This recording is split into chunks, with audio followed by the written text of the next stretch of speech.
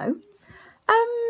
You might or may not have been wondering where on earth I am, why I haven't been doing my monthly updates, and the reason for that is I haven't got any updates for you. I haven't done any stitching, and this is partly because I've had lots of other exciting things to do, and I think I've lost my stitchy bug a little bit. When I did a lot of stitching in the summer and earlier this year, I've been doing tons and tons and tons, and sometimes I think it gets to a saturation point and I just go, yeah, I've had enough of that for now.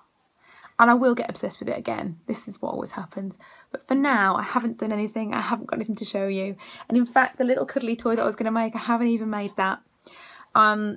Christmas obviously is in December, but if you're a music teacher, Christmas starts in September, possibly earlier. So we've been doing lots and lots of Christmas concert prep. I've got concert after concert after concert in the next few weeks, which is fantastic. You know, I'm really enjoying my job. I'm really enjoying the work that I do. I've got loads of exciting things happening in my life at the minute.